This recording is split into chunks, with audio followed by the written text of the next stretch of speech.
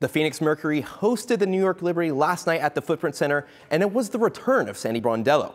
While the Mercury made sure they beat their former coach, they also gave her a warm reception. Cronkite News reporter Ruby Arora was there for the homecoming.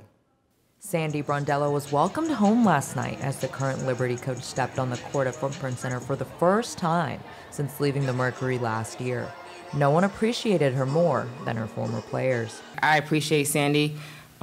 She was the first coach to actually really give me a chance and give me some minutes and productive. And if it wasn't for her, I don't think I would still be in the league right now. So thank you, Sandy. I had a great relationships with the players, and obviously I coach with a different team, but I'm always rooting for them and wishing the best for them.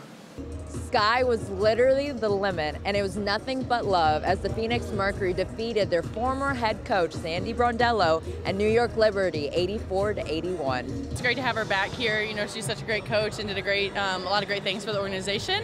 But for us, it's another game. We got to go to battle. Outside feelings, you have to go and compete.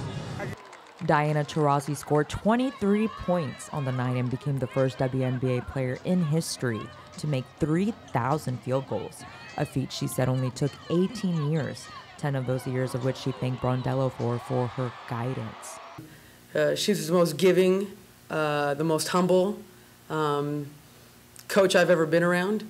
And the one thing I appreciated the most about her is she treated everyone the same.